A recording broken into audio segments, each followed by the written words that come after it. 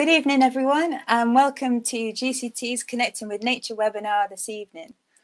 My name is Jen Jones, and I'm the Head of Programs for the Galapagos Conservation Trust. I'm here this evening with some really special guests, virtually of course, David de Rothschild, and some truly inspirational collaborators we have in the Galapagos Islands who lead our environmental education and Connecting with Nature work. It might be easy to forget sometimes that we are inherently connected with nature. We are nature and nature is us. Maybe we have been reminded a little more about that recently with the lockdowns due to COVID. From a conservation perspective, we know from research that stronger connections with nature for young people give them the voice to stand up for nature in the future. So if we want conservation stewards in the future, we need to be connecting young people and their families to nature now. Now, this evening, we're talking about a place with some of the most spectacular nature on the planet, the Galapagos Islands of Ecuador. But what a lot of the fabulous documentaries we're used to seeing about this place don't always show are the people who live on the islands, who are an important and integral part of the Galapagos ecosystem too, and therefore are an important and integral part of our work on the islands. Our Connecting with Nature program is designed with an engagement journey in mind. So taking people from being aware of an issue, translating that into proactive solutions and innovations that can help us to tackle the issues. We'll see some of those examples in the projects presented this evening. Although the majority of our work is with young people and their families, this journey can start at any age for any demographic of society, and we're really keen on widening that reach through the Connecting with Nature program too. And this work is more critical than ever before with the recent closure of the tourism industry that's had huge effects on the Galapagos community with severe job losses. Schools have been closed for over a year and there's been major economic strain on local families. GCT are committed to supporting the community's recovery, designing projects that will not only support conservation to get back on track, but also to support more sustainable livelihoods for the community in the future. And none of this work at all could be possible without your support. So we just want to thank you so much for being here this evening. And thank you so much to our inspirational partners on the islands for working with us to achieve the impact that we're all aiming for. Together, we really can make a difference here. So a little bit of housekeeping before we start. Hopefully you can see some chat options on your screen. If not, there's a little arrow to the right-hand side of the window, which should allow you to see the chat box where you can put comments. Please introduce yourself. We like a friendly, interactive feel to these events. We also have a specific question box for questions. So please put your questions in there. They will get fed directly to David, who's going to chair our Q&A session later. So now I am going to hand over to David. David is an explorer, an environmentalist, and the founder of the Voice for Nature Foundation. He is focused on reigniting the collective hope in the future of the planet and giving nature a voice, which really fits with our approach to the strategy of Connecting with Nature in Galapagos too. Over the last 2 decades, he's been harnessing this and traversing some of the world's toughest environments, most notably across the Pacific Ocean on his unique vessel, the Plastiki, that I implore you to Google if you've not heard of before.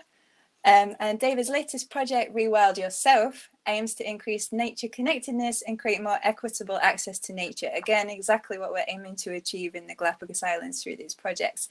So without further ado, over to you, David. Thanks so much for being here. Brilliant. Thank you, Jen.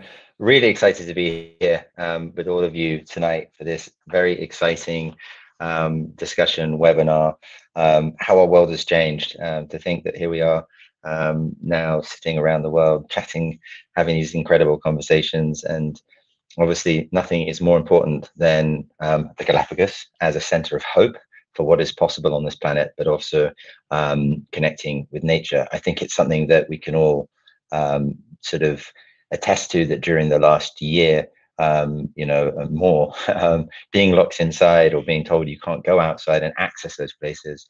I know for myself that was one of the things that really hit me the most, was that sort of detachment from the place that I feel most comfortable.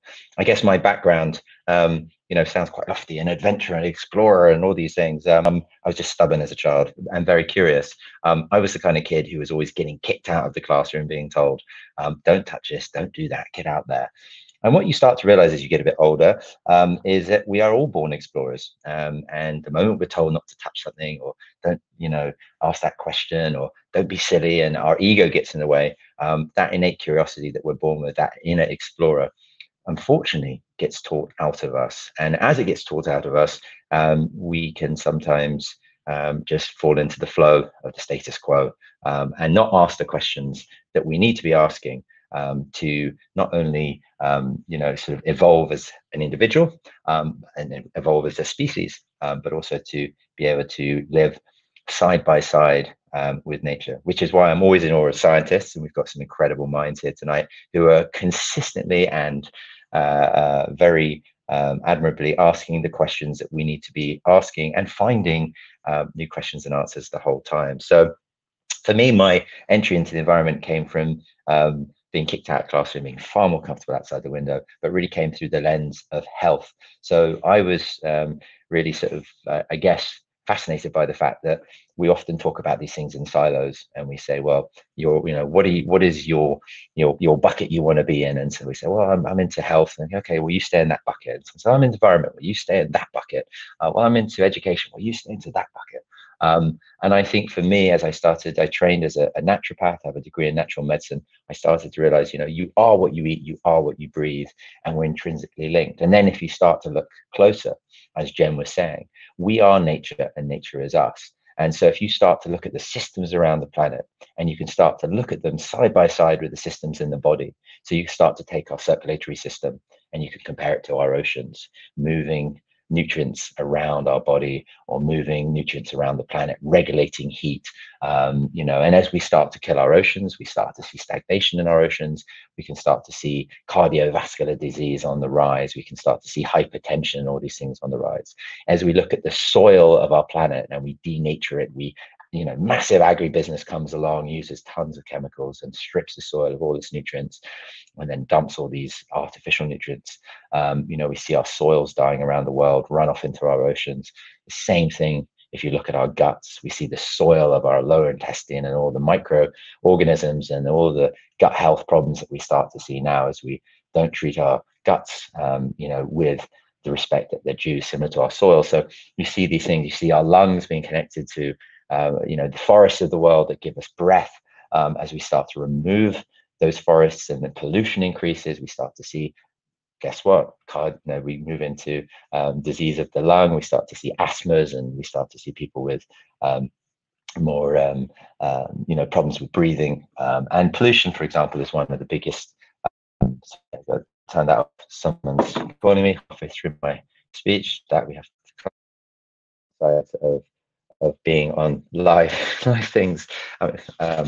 So that was my brother telling me probably to shut up and move on. So I'm getting close to my 5 minutes. But the thing that really struck me, and I think is really important to this conversation, I'd like to see it, is just, for me, access to nature, connecting with nature has been a privilege. And it's a privilege for a number of reasons.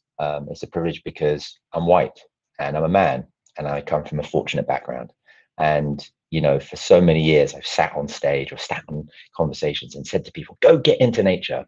And how, I guess, out of touch that is, and how sort of privileged that is. And so for me, rewilding yourself and making access to nature more equitable in the last year has become a big part of our programming. And what we're trying to do is sort of say, well, how do we get more people into nature? How do we provide skills? How do we provide access? How do we provide tools? And how do we do it in a way that's equitable and fair, and not just something that we can go and relax in, or somewhere where we can call a hobby, but actually somewhere which is vital to our inner nature, as I was talking about. So I think tonight's discussion is going to be incredible. I'm all very, very excited to see lots of you joining the little counter up there, probably from all around the world. But obviously, nothing would be these conversations will be anything without all of us contributing. So there is, as you can see, chats, there is questions, there are polls. And so I'm going to start off, though, Those things we can start to get into in a bit. There's lots of polls there, questions if people want to ask. I'm going to now turn over and introduce the first video and the first, this is the Urban Family Gardening Project. And this is, despite facing dozens of outdoor education group cancellations for 2020, the Hacienda Tranquila team has optimized resources and know-how to find a silver lining in the COVID-19 pandemic. So with the support from the GCT, through their Connecting with Nature programs, project coordinator Ashley, who I know is here, and a team of local elementary school teachers co-designed an education project that motivates families to produce organic food together, as well as to connect to their island identity by adopting endangered and endemic plants for their gardens. This project is aptly named the Urban Family Garden for Tranquility Project. Sounds amazing. I think we could all do with some of that on a daily basis. So I'm super excited by that. And I think we're going to run a little video before Ashley's talk, if I'm not mistaken.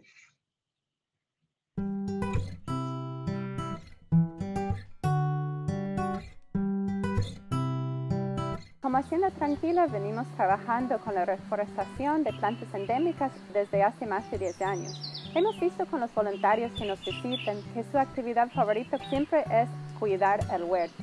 Este año, con el inicio de la pandemia, hablamos con un grupo de docentes y analizamos cómo podemos apoyar que las familias realicen huertos en casa, pero no solamente como una actividad aislada, sino parte del currículo educativo. Entonces formamos un proyecto escolar, recibimos aval del Ministerio de Educación y trabajamos con más de 150 familias todo este año con unos resultados que realmente nos sorprendieron. Nunca le he sido buena para las plantas, pero con el inicio del proyecto de huerto en la escuela pues me gustó y ahora pues tengo desde pimientos, tuve cosecha de pepino, en el cual cogí como 30 pepinos, les cuento, me fue muy bueno. Y he aprendido por medio de las páginas de YouTube y de lo que nos indican ustedes, el día de siembra, de poda, para que también es como una terapia, algo que me distrae a mi nieta, distrae a mi mamá, que es una persona acá de 70 años también, y eso nos ha hecho tener esto. Bueno, yo todos los días bajo con mi abuelita a revisar las plantas, veo los tomates, veo todo, veo toditito. Le sacamos las hojas que están marchitaditas, le sacamos los frutos, todo. Al principio no sabía qué hacer y era como que le tengo que cortar, le tengo que dejar que se caiga sola, entonces era como que bastante interesante esa dinámica de ir como que viendo algo crecer y saber de que tú tienes que estar pendiente de los detalles para poder como que cuidarla de la mejor forma posible. Ya ha florecido, ya tiene frutitas. Soy funcionaria pública, entonces durante la pandemia tuvimos un exceso de trabajo, estrés laboral, por todo lo que estaba pasando, ¿no? La realidad de Galapagos se complejizó bastante, pero al momento de tener mi huerto y el tiempo que le dedicaba a mi huerto era el momento en el que yo podía sentir ese tiempo para mí, en el que lograba olvidar todo eso, o sea, todo el caos. Súper bueno porque ahora más que todo que hay la pandemia, fue una ayuda sumamente importante para todos en casa. Lo que pasa es que como pasaba encerrado y el momento de ir al huerto era estar al aire libre, comunicarse con las plantitas, olvidarse de la tensión, de lo que decía la televisión. Nosotros sembramos, la mamá prepara y el resto de la familia lo degusta. Con nabo que cogí e hice sopas. A mis hijos les encantaron, que decían mami otra vez, pero bueno, me ahorro más que todo en lo que es el pimiento, el tomate. Por ella, por tener una dieta balanceada, que ella lo come por su diabetes, porque es diabética hipertensa, entonces eso a ella le hace muy bien. Incluso hasta en mi trabajo me ayudó esto de los huertos, porque es un tema más de conversación con los compañeros, de que cómo está tu huerto, que mira que tengo tal plantita, que te puedo regalar una, que te puedo regalar otra, y así va creciendo el huerto. Yo aconsejo que la mayoría de las personas pues es bueno tener nuestro propio huerto, así sea en baldes, pero tener algo que nos alimente nutritivamente, no con químicos, algo natural, porque el sabor es muy distinto. Y el momento de tener dentro de tu huerto plantas endémicas ha sido una experiencia que me ha permitido también entender más nuestras raíces como galapagueños. Quisiera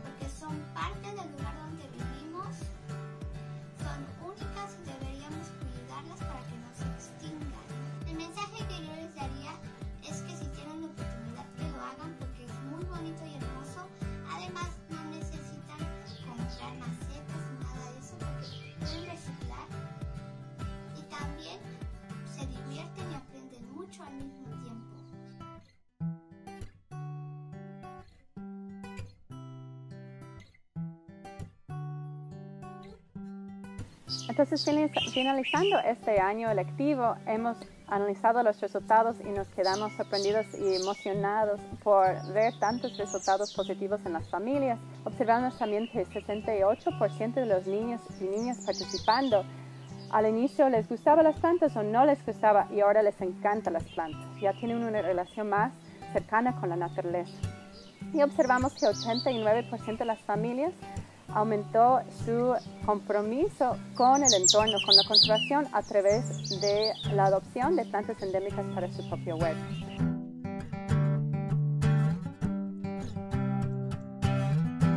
La educación ambiental es un eje transversal que en nuestro medio tan peculiar debe ser considerado permanentemente. Este tipo de actividad, como son los huertos familiares, a más de fortalecer la conservación ambiental, involucra a la familia a ser actores de la misma. Solo podemos amar aquello que conocemos. Gracias por esta oportunidad, por las donaciones de ese hermoso material didáctico, motivador, innovador, novedoso y educativo. Esperemos siempre contar con estos aportes tan valiosos para la comunidad y la educación. Invertir en educación es la mejor forma de ayudar a Galápagos, hacer entender a nosotros que como galapagueños tenemos una gran responsabilidad y que estamos en la capacidad de asumirla. Entonces vemos que esta es una manera de acercarnos más como comunidad, de trabajar en conjunto y realmente de ver que el tema de conservación es un tema nuestro, es un tema que podemos todos trabajar juntos y lograrlo para el beneficio de nuestras familias, para el futuro de nuestros hijos y obviamente para la conservación de un lugar tan especial como es Galápagos.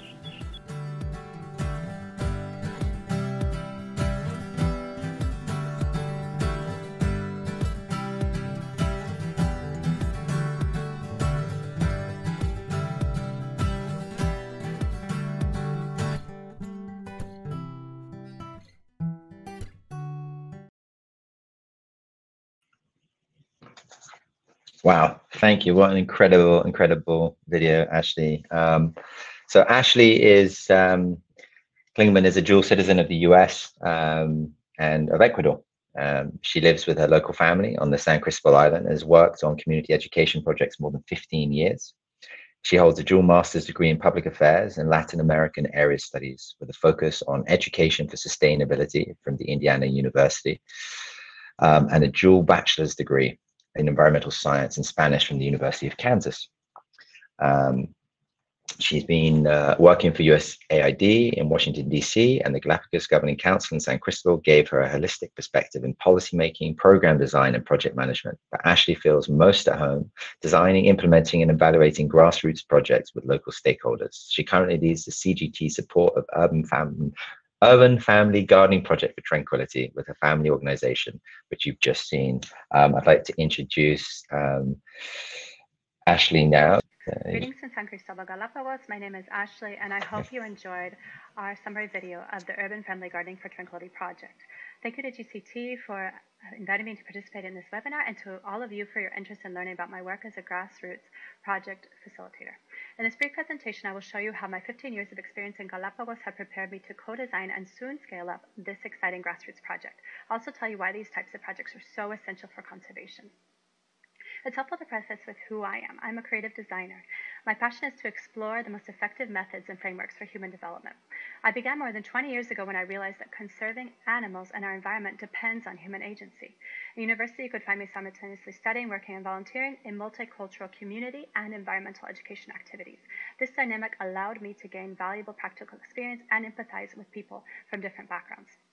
I came to Galapagos in 2005 on a Fulbright grant, and after fortuitously meeting and marrying the love of my life, I became a permanent Galapagos resident.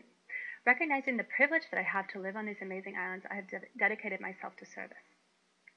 Like many working moms lately, I currently balance my energies between virtual schooling of my two sons and continuing to shape grassroots projects through our family organization, Hacienda Tranquila.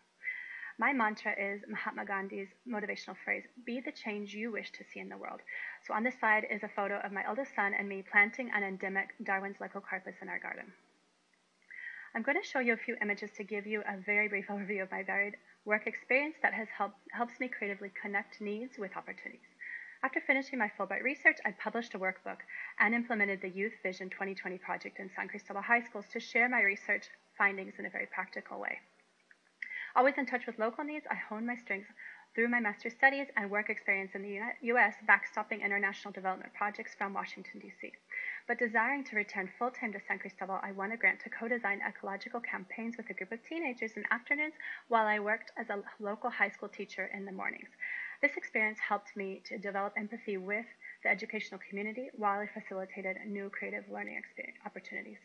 Later, I was hired by the Galapagos Governing Council as an education policy specialist, where I designed intersecting ecological and human development processes ranging from responsible plastics use policy to violence prevention networks.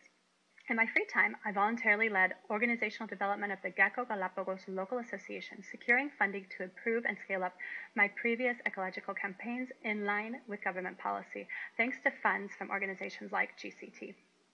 Most recently, I worked at the Galapagos Science Center, where I co-designed the current Connecting with Nature program funded by GCT before refocusing my energies on organizational development for Hacienda Tranquila. So as you can see, I've become a creative designer through a process. Likewise, effective projects must follow scientific-based processes. So the method I used is environmental psychologist Doug McKenzie Moore's community-based social marketing. His method helps define the focused behaviors that the project intervention aims to modify. The framework that I use is Teton Science School's place-based education. This framework helps structure a project to optimize learning in each human-shaped place. For this project, we analyzed how to motivate families stressed by the pandemic with the few resources that we had on hand. We then structured an intervention that would empower these families to enjoy learning together, cook healthier meals, create a peaceful place to marvel at nature, and see our endemic plants through new eyes. We used the method and framework from the previous slide with the project impact evaluation. This step is so important to visualize individual and collective outcomes. Finally, this grassroots community project motivates each participant to have a multiplier effect on their community while we are optimizing resources and complementing similar projects. For example, we use an endemic plant informational guide that was co-authored by Anne Gusau, a colleague who will share her project after me on this webinar. We also complement the ongoing Education for Sustainability teacher training program that has recently introduced place-based education. We therefore motivate and reinforce complementary efforts. Together, we are connecting local citizens with nature. Through sharing my brief story, I hope you will see how motivation kindles agency to conserve our special place. Generating fun materials together motivates teachers to share their creativity and to spark children's innate curiosity. Working as a community yields enduring results, and more citizens feel empowered to help conservation with simple actions. In closing, the late American environmental leader, Rachel Carson, reminds us, if a child is to keep alive his inborn sense of wonder, he needs the companionship of at least one adult who can share it with him, rediscovering with him the joy, excitement, and mystery of the world we live in. With our ongoing Urban Family Gardening for Tranquility project, we are motivating more adults to fulfill their essential roles to help reconnect our children with nature. We are so happy to do our part to celebrate and conserve Galapagos. Thank you for your interest and support to continuing planting the seed of motivation and nurturing its ongoing growth. Another amazing mission-driven conversation coming out from Ashley. Thank you, Ashley, for all the work you do. I know I'm definitely, I wish I had someone like you in my life when I was growing up. I don't know if any of you on the chat know this or are watching this, but we'll put up a little link right now in the chat for everyone to see, which is one of the CGT's resources is called Discovering Galapagos, and this is something that can be used. It's in Spanish and also in English.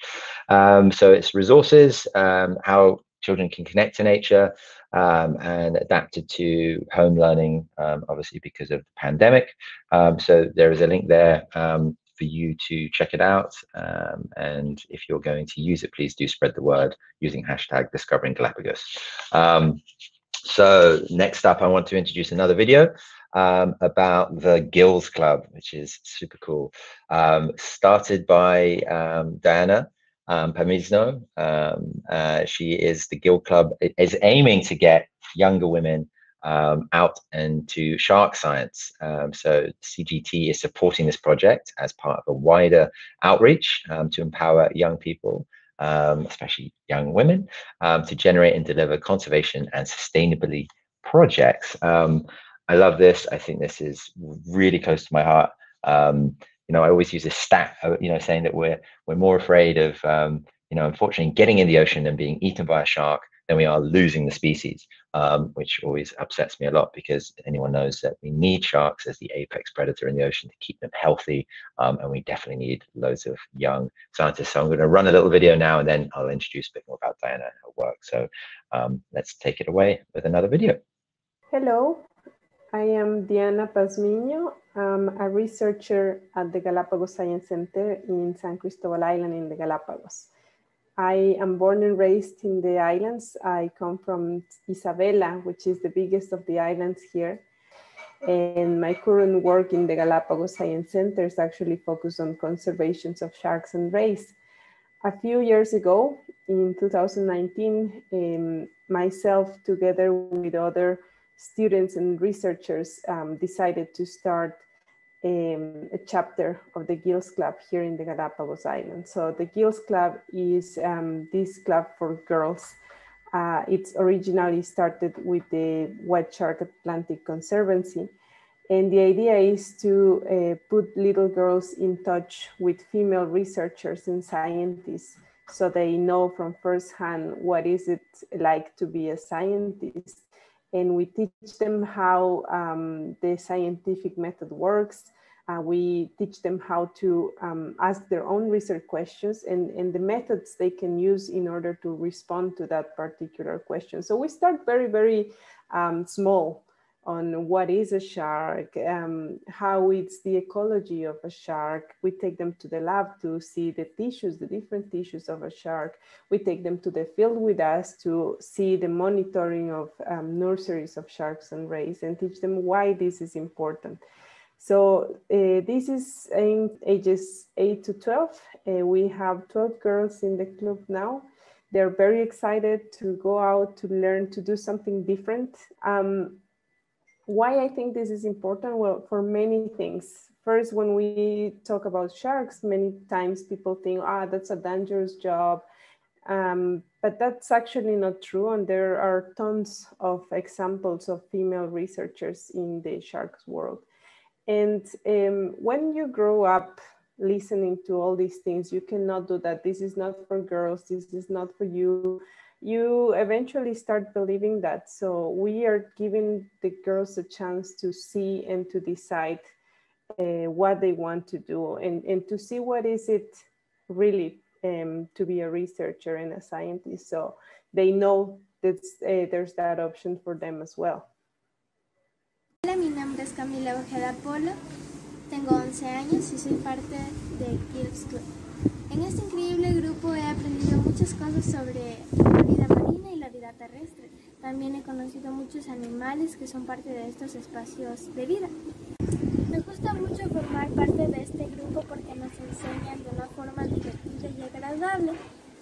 Y lo que a mí más me gusta, lo que más me agrada es la vida marina. Por eso quiero de grande ser una gran científica, que es uno de mis sueños que quisiera realizarlos, para poder salvar muchas especies que están en peligro de extinción y las que no, para que no lleguen a este tipo de situaciones.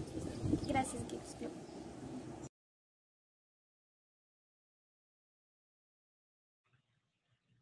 Awesome. We definitely need more of that. Interesting. On all my expeditions, I've always had female leaders across the North Pole, with a 19-year-old girl, and Plastiki, Joe Royal, who was instrumental in getting us across the Pacific safely. If you leave it up to us men, we tend to do horrible things continually. So I'm really excited by what Diana is doing. As you've just seen, she's doing incredible work. She's a professor at the University of San Francisco de Quito. She was born in the Galapagos Islands, so she knows it, loves it there. She's is better informed than anyone, I guess.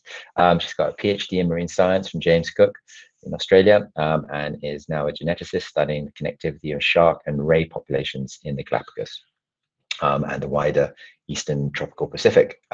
She is a passionate environmental educator especially around strengthening the capacity of young local scientists, especially women, to conserve the Galapagos Islands into the future and help set up the Gills Club in Galapagos. She is one of the leaders of the Citizen Science Barcode Galapagos project.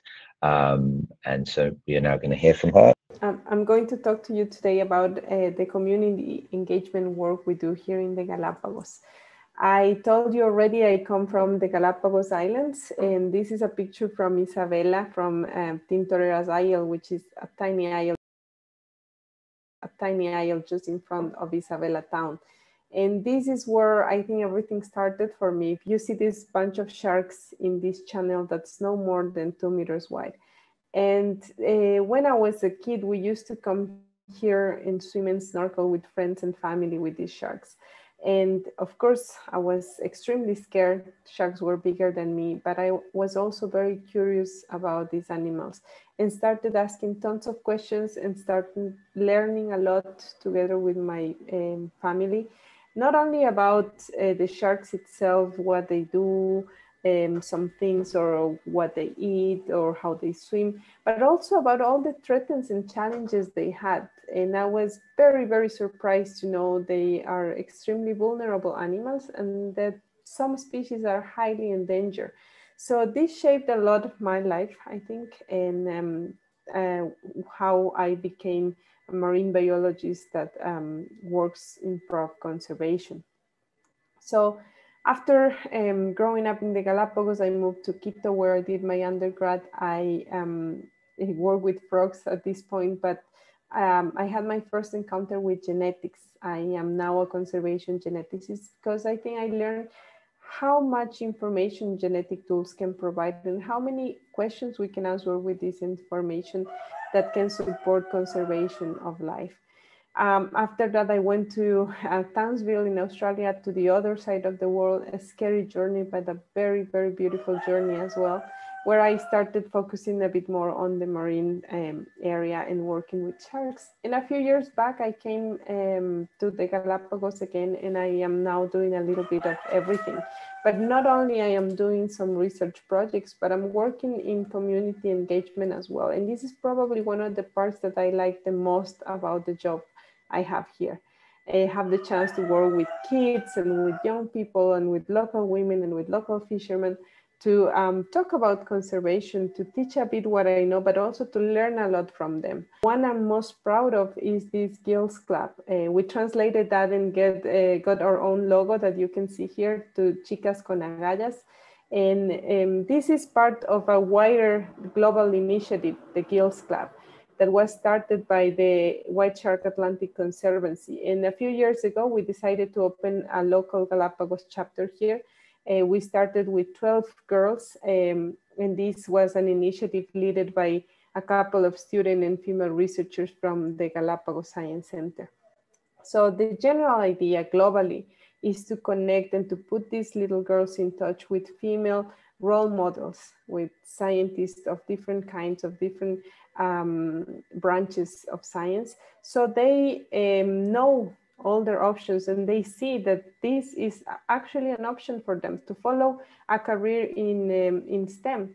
So we use this space to work with the kids and to teach them about science in general. So the scientific method, we teach them how to use a microscope, how to use quadrats and transects to respond to different ecological questions. And we start from very small and encourage them to go and ask their own research questions and respond to their own research questions using the scientific method, which is great. And this photo was taken just before we went on our first field trip. We were going snorkeling in a bay called Tijeretas here in San Cristobal. For some of these girls, this was the very first time they were doing snorkeling. So this is just to point out on how, even though we live on an island, that we're surrounded by the ocean, sometimes this connection with the ocean, it's not as strong as we may think. And for me, when I was a little kid, having the chance to go there and to swim with sharks and to learn about these things about the nature was life-changing. So we hope this is life-changing for them as well. This is a photo from later that same day. This is how the trip ended. Nobody wanted to go out of the water. They were just seeing so much life, little fish and sea urchins and sea stars, and they were extremely happy. But we do all other kind of activities as well. We take them to the beach. We teach them a bit of everything. We take them to the field with us when we do the monitorings as well. So this was a trip where we do baby ray monitoring. So we teach them why is it important to monitor these areas and what is that we are expecting to see change with all the information we're developing. And as I was telling you, we also take them to the lab. We also have some fun activities in the lab. This was the day that we were where we were seeing the different tissues of a shark under the microscope. So how does the skin looks and how does the liver look versus how does the teeth look?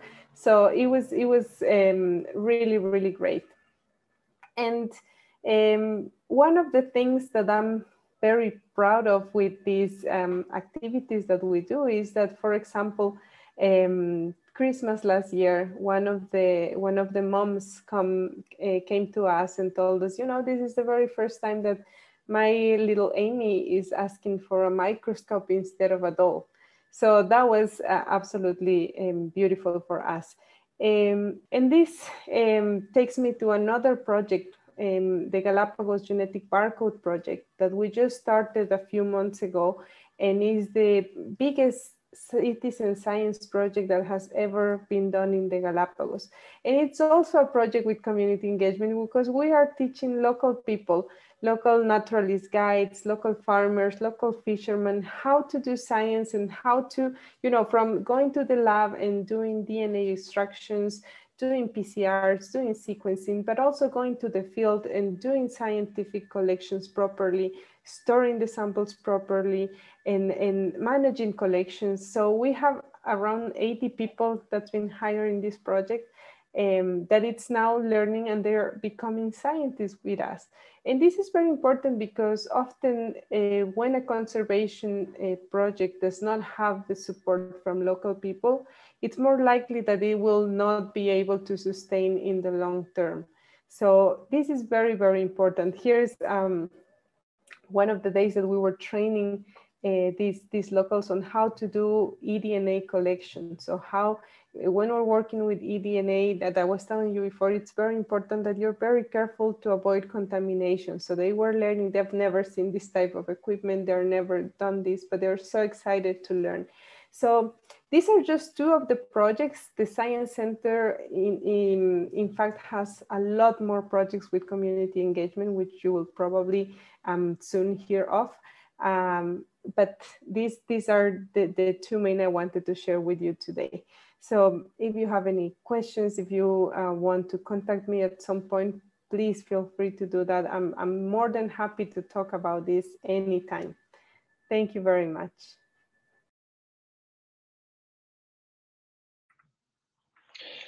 Wow, super, super inspiring. And obviously we need your help to keep supporting projects like the Gills Club and the Urban Family Gardening Project. So please, please, please, if you can, donate. If you can't, reach out, see if you can see it's popped up there. Please donate here. And donation doesn't always have to be monetary. It can be spreading the word, social media, letting people know about the great work that you're learning about, telling your community, telling friends.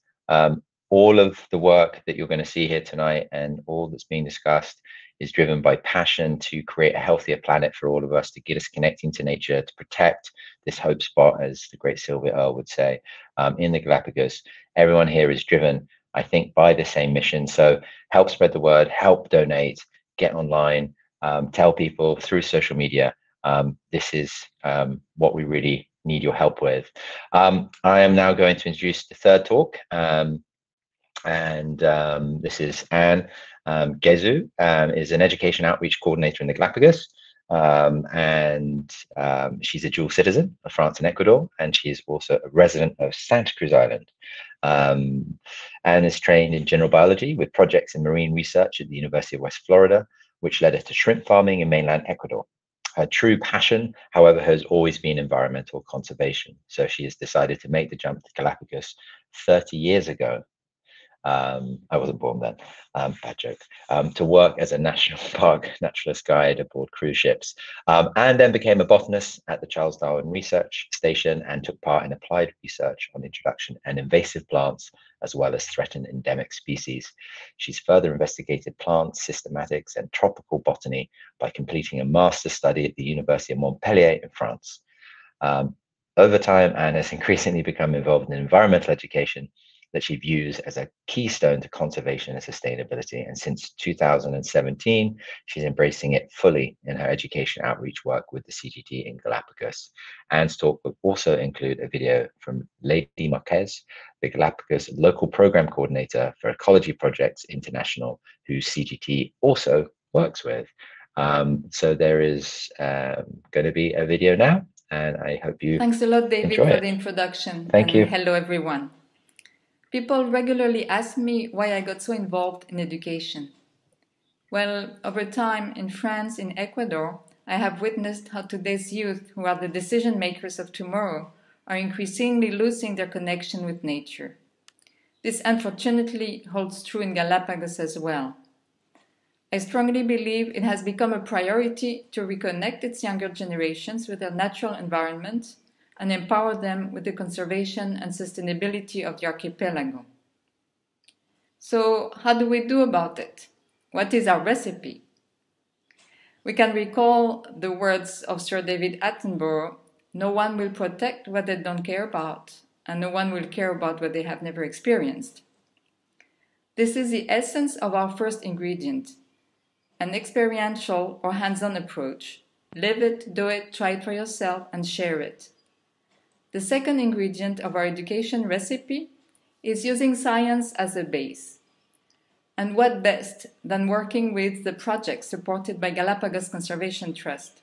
In my case, so far mainly two of them, the Galapagos Tortoise Movement Ecology Program and the Plastic Pollution-Free Galapagos Project. Last but not least, our third ingredient is collaboration. That is working in partnership to create local synergies, whether with individuals, citizen groups, schools, public or private institutions, or NGOs. In 2017, I started applying our recipe with the Galapagos Tortoise Movement Ecology Program. Its main objective is to improve understanding of Galapagos tortoise movements, including migrations, and the social, ecological, and sanitary aspects that may affect their conservation. We have designed a whole set of activities that can be carried out as standalone or built into longer-term projects, either as part of curricular or extracurricular education for any ages from kindergarten to 18 years old. Here you see a class of 4 years old on a tortoise safari at the National Park Reserve, where the children met the giant tortoises in their natural habitats. We track the tortoises with an antenna, watch them walk, eat, rest, breathe, and also discuss their internal anatomy with our tortoise puppet. This field activity was organized in collaboration with Galapagos National Park educators and park rangers. And as often, what I found most amazing is how it turned out to be a learning experience for all, including the kids, of course, but also teachers, parents, and us. We also carry out longer-term initiatives like the Student Participation 100-Hour Project, part of the high school curriculum for 16 and 17 years old. A variety of topics are then addressed through a whole set of activities. Here, a Paso de Tortuga, a questions hands run in teams at the Tortoise Breeding Center in order to gain basic knowledge on tortoises. During a telemetry field trip in the highlands of Santa Cruz, the youngsters learn why and how to use the devices to track tag tortoises and download movement data. And to get a better understanding of the importance of movement ecology, the students are challenged to analyze their own movements and compare them to the tortoises. In the field, we collect tortoise dung to later analyze their content, separate and identify seeds, a great way to get a grasp of the tortoises' role as seed dispersers in Galapagos ecosystems. Our health activities are among the favorites. Students learned about the anatomy of the tortoises with hands-on games and lab work under the guidance of Ainhoa, researcher and veterinarian, who also emphasizes the importance of the One Health concept, even more so relevant since the COVID pandemic. Last but not least, how to communicate. On the top picture, 2 students are interacting during a workshop run in collaboration with the Charles Darwin Foundation communication team. The other images illustrate the work of 2 girls who designed, tested, and produced infographics on tortoise restoration and antibiotic resistance that they later posted in town. In March 2020, confinement was declared in Ecuador. All in-person education activities came to a complete stop. As an alternative, and thanks to our collaboration with the Charles Darwin Foundation Eco Program, we have created and delivered sets of virtual interactive lessons for high school students via Zoom and WhatsApp. We are soon also to test with primary students our new Tortoises Home Learning Pack, created by Sarah, our wonder teacher in UK. Our tortoise education and outreach work is taking place mainly on Santa Cruz Island and to a lesser extent Isabela. And we also plan to soon reach out to San Cristóbal. Mi nombre es Lady Márquez, trabajo para Ecology Project International, una fundación sin fines de lucro que busca empoderar a jóvenes de la comunidad para poder desarrollar proyectos de conservación y tomar un rol activo en la misma. Dentro de EPI tenemos el Club de Ecología Mola Mola, un grupo activista de jóvenes que se encargan de conservar y proteger la fauna y flora de su comunidad. Adicionalmente, también el Club de Ecología busca formar jóvenes dentro de las comunidades donde estamos trabajando. Ya llevamos varios años trabajando en un proyecto liderado por los mismos jóvenes de este Club de Ecología. El proyecto es el proyecto de educación y ciencia ciudadana para la protección de la tortuga verde en el sitio de nidación Tortuga Bay. Durante 7 años consecutivos hemos empoderado a jóvenes de este club de ecología para que puedan principalmente identificar nidos, protegerlos y al mismo tiempo es un mini ejercicio donde ellos pueden realizar un proyecto de investigación real, donde pueden colectar datos y esta información va a ser analizada posteriormente por ellos mismos y socializada a nuestros colaboradores principales, que vendría a ser el Parque Nacional Galápagos. Aprovechando esta oportunidad, una de las actividades o uno de los datos que también se colectan por los jóvenes es otro proyecto de ciencia ciudadana que es liderado por Galapagos Conservation Trust, con quienes hemos apoyado para levantar información de línea base acerca de la presencia y dinámica del microplástico en esta playa principal, sobre todo qué tipo de microplástico está presente y también poder tener una relación entre esta problemática de la presencia de plásticos en esta playa junto con el tema de anidación. As presented by Lady, our second main theme is plastic pollution, a growing concern in Galapagos as elsewhere. We decided to focus on microplastics, a topic hardly explored so far in the archipelago. Thanks to EPI's invitation to collaborate with their Sea Turtle initiative, we have been able to run our microplastic project in parallel for 3 years now. The various groups involved are the Mola Mola and Tibus Embajadores Ecology Clubs, respectively of EPI and Charles Darwin Foundation, and students of various local high schools as part of a curricular activity led by the Galapagos National Park and Marine Reserve. The objectives are to contribute to scientific research in microplastic while playing a proactive role in the local community. Our main study site is Tortuga Bay, a green turtle nesting beach located on the southern coast of Santa Cruz, accessible by foot from the town of Puerto Ayora. We co-designed a method with our GCT colleague Jen Jones, who has been investigating microplastic in Galapagos for her PhD studies. Microplastics are sampled in quadrats set up along transects. After a general introduction on microplastics, we are out in the field. Here at Tortuga Bay, 2 teams are sampling each a quadrat along a same transect, left in the nesting zone and right at the high tide line. Teens learn why and how to implement a scientific method, how to take field notes, use a GPS and a compass, and how to record tides, climatic parameters, and other determining factors. How are these used? Our first-year data were integrated to Jen's research and will be part of a publication soon to come out.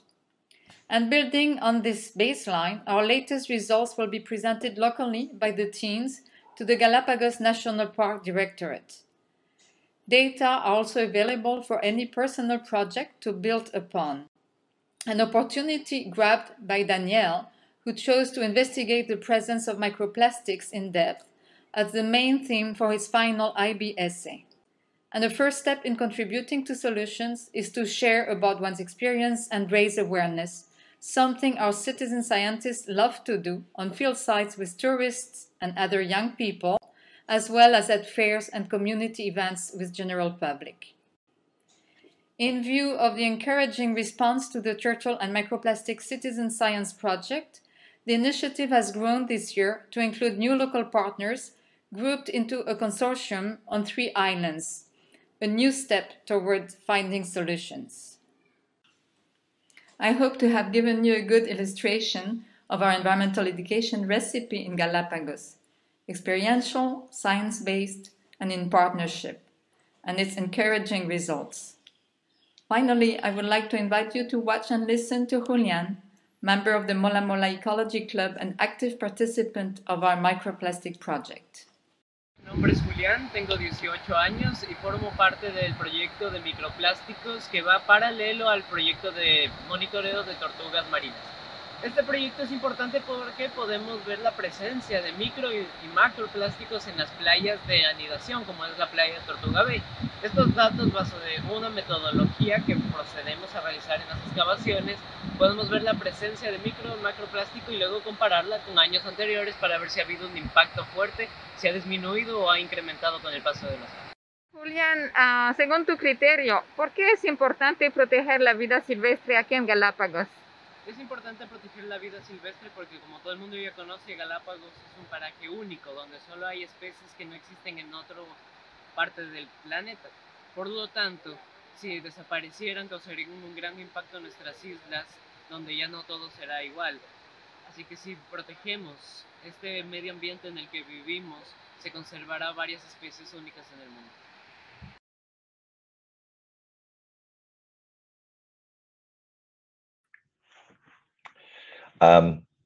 Well, thank you for that. Yeah, the tragedy of plastics that just keeps on turning up. We set sail 2010, 10 years ago. The Plastiki project started. Actually, the plastics project that you just heard about was one of the main connections that I had with all the work that's been done by the Galapagos Conservation Trust. So it's really nice to see Anne's work and see the support that's continuing to try and solve this plastic problem that we continue to have, which keeps on growing, sadly.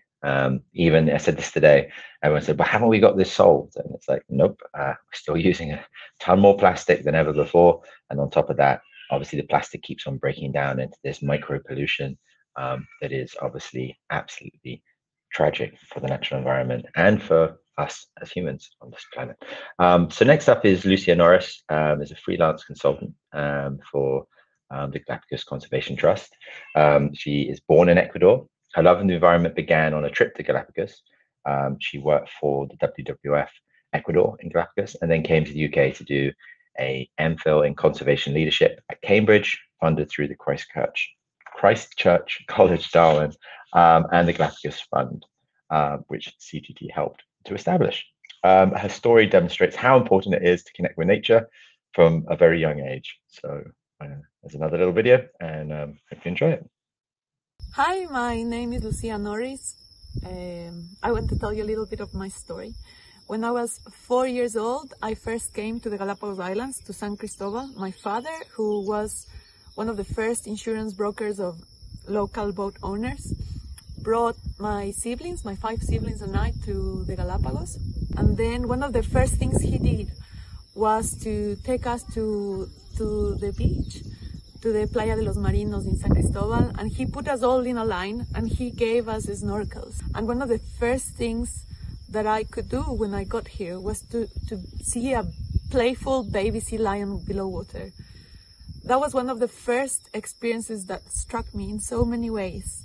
That, and then the constant interaction with nature just made my life turn completely to nature and to loving nature and to wanting to do something to protect it.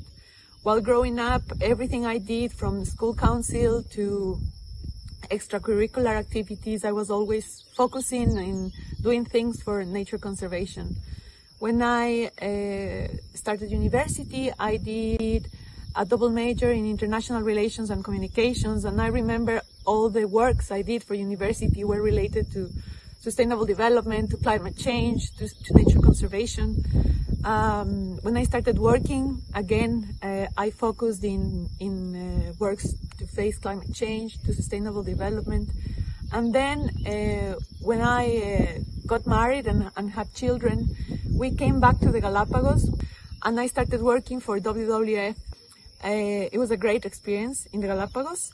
And at some point I felt I needed to get deeper into nature conservation. So I applied for this course that I thought was ideal, the MPhil in Conservation Leadership at the Department of Geography at the University of Cambridge.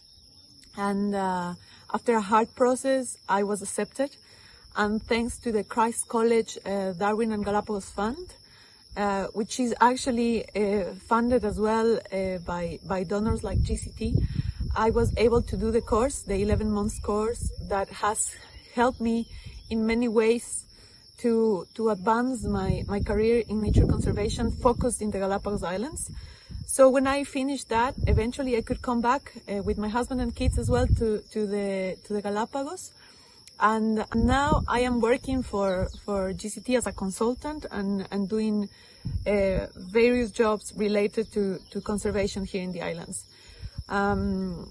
I really think that connecting kids with nature is one of the most important things that we can do here. I was very lucky because I had a father that believed this was important and showed my siblings and I the awesomeness of nature.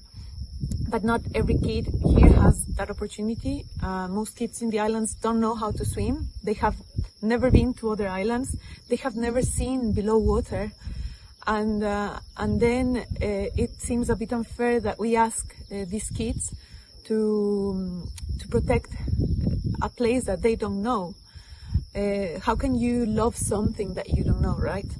So I really believe that doing environmental education, but especially outreach education with kids, children, and young people in the Galapagos is one of the most important activities that we can support and that needs to happen here.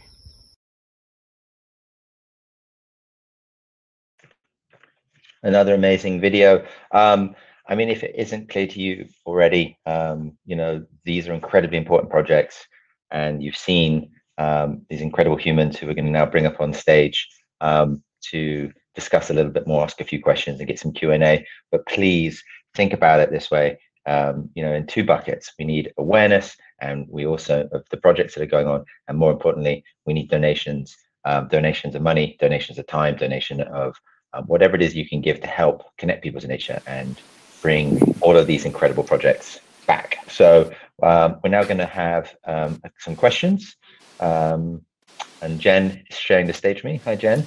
Hello there. Good to see you again. Good to see you. So I'm going to ask the first question to Anne. Is Anne going to come up? There we go. Hey. Well, To Ashley, rather. Sorry, Ashley. And then I think we've got Anne there as well. Or are we all going to come up on stage? Should we just get everyone up? Yeah, hopefully so. Yeah. Brilliant. Well, firstly, thank you guys for putting all of this together. I'm super excited by everything, and I even put a shirt on tonight. So. to pretend to be serious. I'm not normally this serious, if anyone else is wondering. Well, as Ashley, you're here, I'm going to start with you. I have to ask the question, but is clearly, I'm assuming, like the rest of the world, COVID is a problem in Galapagos.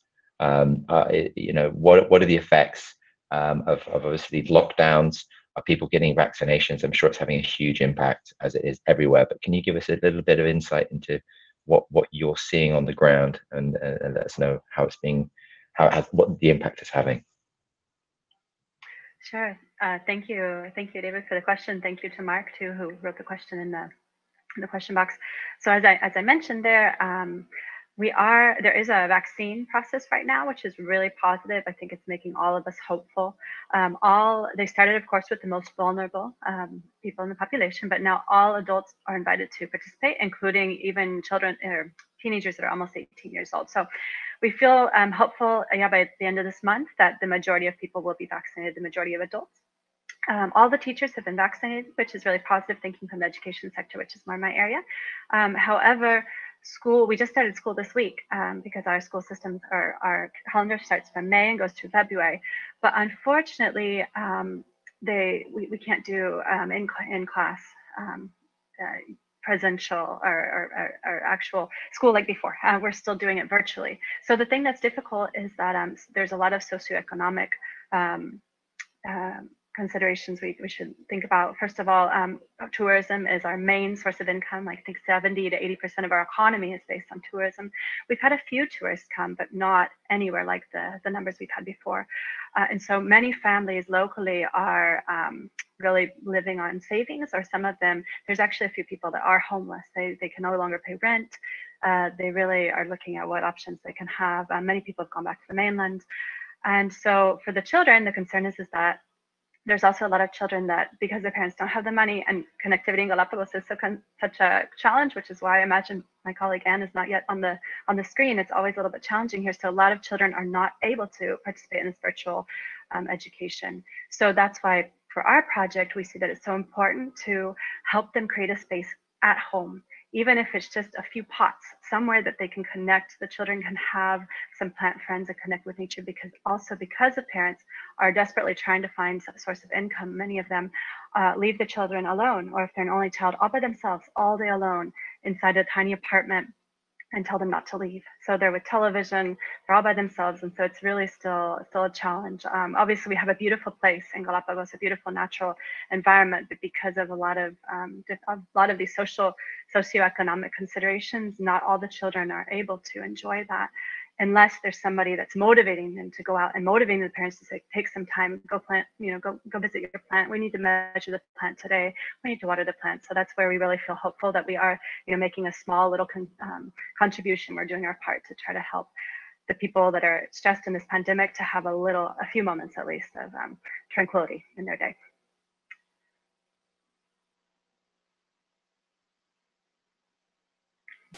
Oh, you're on mute, David. I'm on mute. I was just going to say thank you for that update.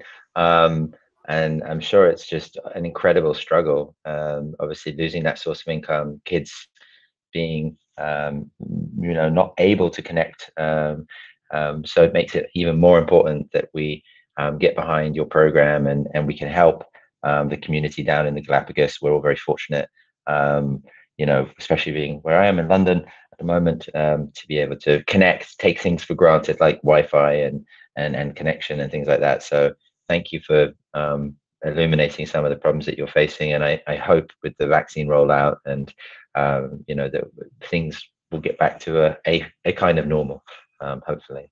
And thank you, Mark. Sorry, I saw that was from you in the chat. I'm just getting used to this thing. I know we've got another question coming around the plastics, but I'm going to wait a second and see if we can try and bring up. I think if we, Anne's probably still trying to reconnect. I might jump in on that. I'm sure, Ashley, you'll probably want to jump in that. It's almost impossible. Jen, you can jump in on this, and I'm sure others can attest. As good as you want to be, it's almost impossible to get off this plastic, sort of train that we're on. It feels to me that no matter what we do, no matter how hard you try, no matter how good you think you can be, we are unfortunately got this toxic love affair with plastic that is turning up in our natural environment, turning up on beaches. And so the consequences for, for the island, for the Galapagos, is just exponential, right? I mean, you must be seeing real issues, and especially as well with the pandemic and the number of disposable plastics that are going to be washing up everywhere. So I'm sure, Ashley, you could probably talk to that as well a little bit, or attest to that. Yeah. Yeah, I mean, any more questions? Yeah, sorry, I could add a little bit more on plastics there as well. I think it certainly is an issue, and a growing issue, and now we have models that are good enough to project that if things don't change, we'll have at least treble the amount of plastic, in the oceans. Sorry, it's 30 times more in 30 years or something. Very, very fast increase. But what we do have is some great examples of innovation coming out. There's a lot of technical innovations to create more circular economies around plastics. And I think, although it is a huge issue, it is a global challenge that we should be uniting together to try and find the solutions, which I know is where all of us are coming from. And I think in Galapagos, we really do have a unique opportunity to have a best practice, best case, kind of gold standard of how a community can have a more healthy relationship with plastics. I really do feel optimistic that out of any other places in the world, we have that opportunity in the islands. And I know Ashley is a believer of that progress as well. And what we hope is that if we can get things working in the islands, we can scale those up in other areas. Because we do know that a lot of the plastics are arriving on ocean currents, for sure. They're coming from the fisheries, they're coming from the continent, they're coming from a wide range of inputs. But if we can get these projects working in Galapagos and transfer them back to the mainland, over time we should be starting to reduce that input. Is what we're hoping to achieve. And I think the kids on the islands that are involved in our schools projects and citizen science are so motivated to do something about this issue that it does give you hope for the future.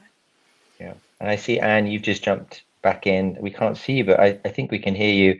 We were just talking, as you probably gathered, about the plastics issue.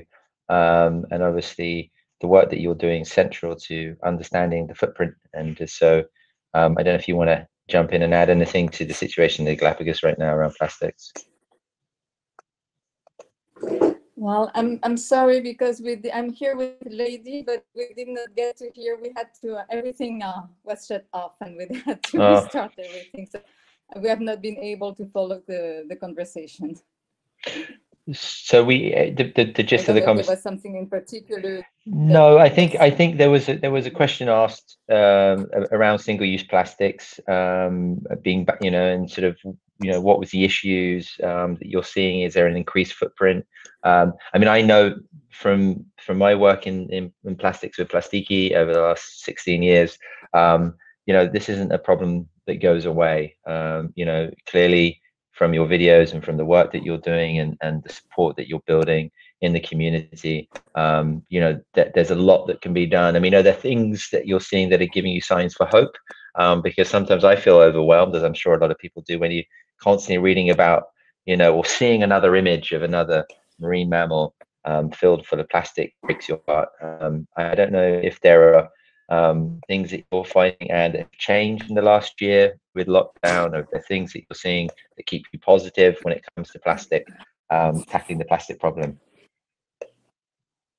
Well, what I see as very positive is that actually here on Santa Cruz Island, there are many groups who have started doing something about it. And that is not just NGOs or research institutions, but really citizen groups.